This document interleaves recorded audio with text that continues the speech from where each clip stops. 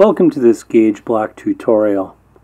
Gauge blocks are often known as the primary standards for dimensional quality control. We use them to calibrate our tools, set up machines, things like that. It's really important that these things are precisely made. They have a great surface finish, wear resistance, and dimensional stability. They're made in ceramic like the ones you see here today. They're made in carbide, which have the advantage of being longer wearing, and also typically steel. And that's what you're seeing here is a typical steel set. They vary in price quite a bit. You can buy cheap ones, you can buy really expensive ones. It really is dependent on what you're using it for. And keeping them in a nice state is really important, especially with steel blocks. This vapor phase inhibitor sheet that's in the top of the box, you should keep there. It helps to keep a little oil over your parts so that they keep their nice steel look here. You don't want to handle steel parts with your hands. Typically use gloves, or at very least wash your hands very thoroughly to get any oil and sweat off before you use these blocks. Don't have to worry about that so much with the ceramic blocks, though you do need to keep these things looking nice. They come in all different sizes and shapes, rectangular, square. Sometimes they're known as Joe blocks, after the inventor of these, C.F. Johansen. But they're typically known as gauge blocks. You can get angle blocks, you can get gauge pins. There's all sorts of gauging block-like things. Gauge blocks come in a number of different grades here, and this chart shows you a little bit about them.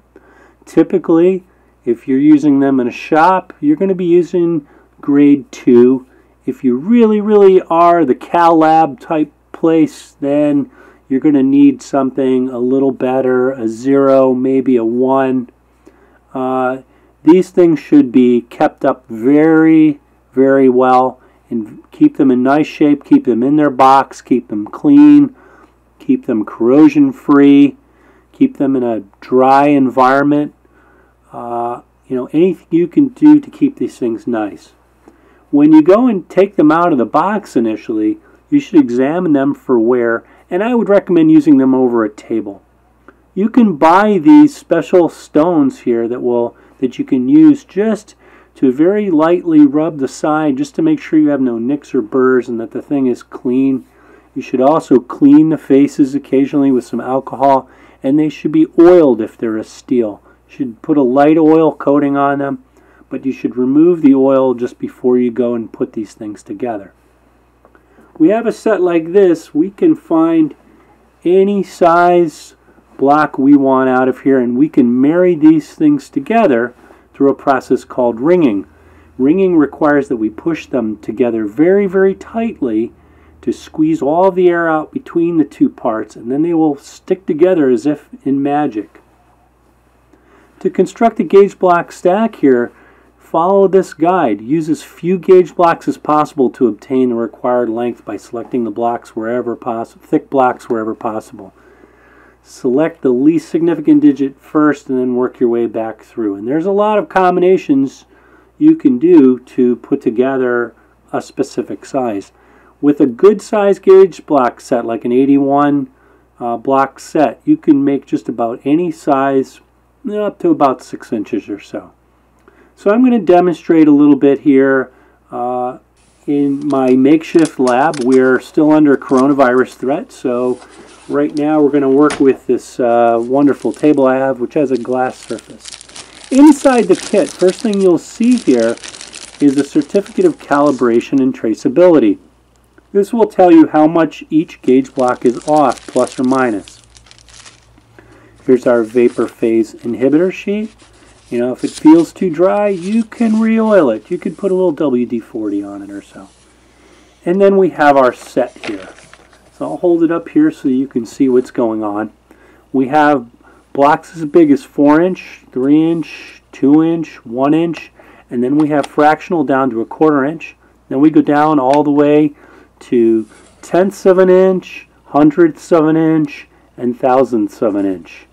Pretty complete kit. You can put just about anything together. Alright, so we're going to demonstrate a little bit here. I'm going to pull out some blocks. A 2-inch block, a 1-inch block, And you can see these here. They don't do well in the light of the camera, but I'll try to turn it here. So you can see it says 2 inches right on the face. And we have a polished surface on either end. Here's our 1-inch block. Again, it's a little hard to see, but there it is, 1 inch. And we can hold this up against our 2-inch block here, and you get the sense that it's about half the size. Now we want to look at these polished surfaces here. We want to make sure that those are always clean. A towel or something like that to keep it clean.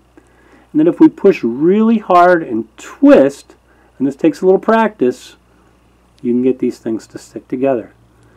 I would recommend not holding it over a shop floor, maybe a carpeted area or over a table. Try to keep it low so if it falls, it doesn't smack. You can also push it up from the side here, and it'll stick together just the same.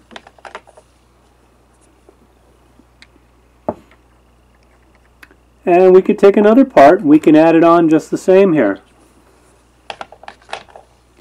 Alright, so I'm going to break these down. We're going to try something out here. We're going to bring out some other tooling, and we're going to show you something. We're going to take this 2-inch gauge block here. We're going to set it aside. And we're going to take a 1-inch block, a 3/4 inch block, 0.750, and lastly we're going to take out a 1/4 inch part, or 0.250. You can see them all there. And we're going to stack these together. Probably take me a minute to put all these together in front of you because it takes a little bit of patience and they don't always stick perfectly the first time, but we're going to give it a good push here. We're going to kind of push it back and forth a little bit, try to squeeze all that air out. Alright, and that's on there pretty well now. And without knocking that other one off, we're going to try to get this 1-inch block stuck on here. Again, it takes a little bit of care, a little patience. It's tough. If you rock it, it doesn't work. You got to get them really flat, and then they will stick. So there we have it. We have a stack there.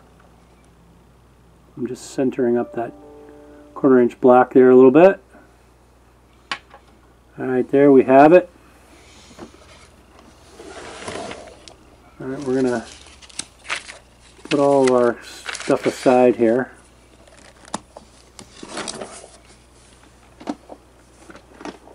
Now in this tight space I'm in, I'm going to attempt to move this monstrously heavy-based height gauge into view here.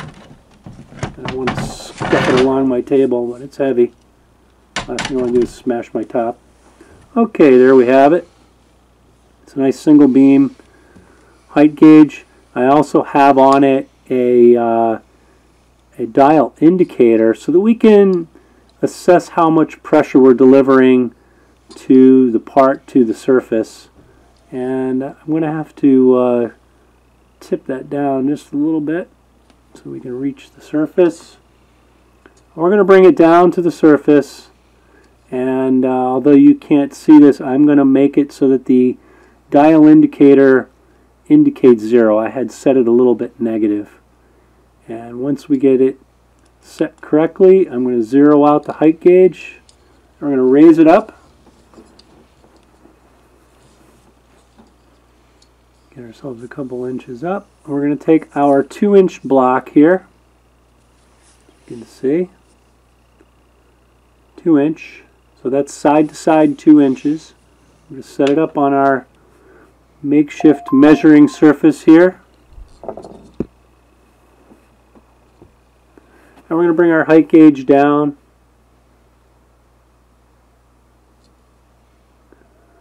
Get that 0 just right on the dial indicator.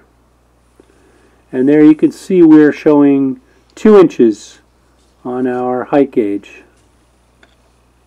Alright, now we're going to bring in this stack made of 1 inch, 3/4 inch, and 1/4 inch all rung together. We're going to do the same exact thing. Bring it down. We're going to get our indicator to show 0. And there you have it. And you see we are at 2 inches again. So they're very precise. They can be added up to any combination to make whatever size you need for outside measurement. This is great for checking the calibration on a caliper, micrometer, height gauge, whatever tooling you have. It's a great way to check out your tooling and ensure that you're measuring things correctly prior to actually making a measurement. Alright, last thing is, because I was handling these with my hands, and although I made a point of washing my hands prior to doing this, I'm taking a little bit of tissue paper in this case because I'm working out of a home facility, and I'm going to wipe down all these blocks prior to putting them back in the kit and not touch them again with my fingers. Just the oils on my fingers will cause the blocks to corrode over time. So if you can make a point of wiping them down and maybe even just putting a light film of oil on them prior to putting them away, you can ensure that the blocks will be good for years to come. Now, if you drop them or you damage them in any way, you may have to replace the block, and you may have to purchase individual blocks at some point for your kit, or just buy a new kit.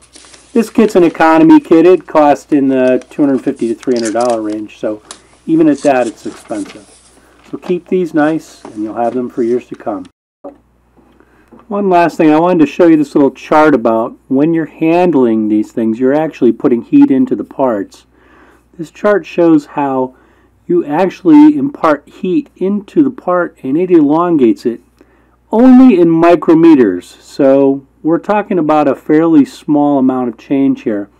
But if your work has to be very, very, very precise, you may want to set your gauge block stack down for a little while prior to using it to ensure that you have the dimensions that you really think you have. As you can see by this chart here, how you hold it imparts more or less heat into the block, and it obviously takes a long time for that heat to come out of the part, especially if you're working in relatively hot conditions. These parts are supposed to be used at 68 degrees Fahrenheit. That ensures that the dimensions are accurate. If you work in hotter temperatures, you're going to actually add something to the length of that block. Now, ceramic blocks aren't going to be as susceptible to that as they are with steel blocks, so something to keep in mind when you're working with these things.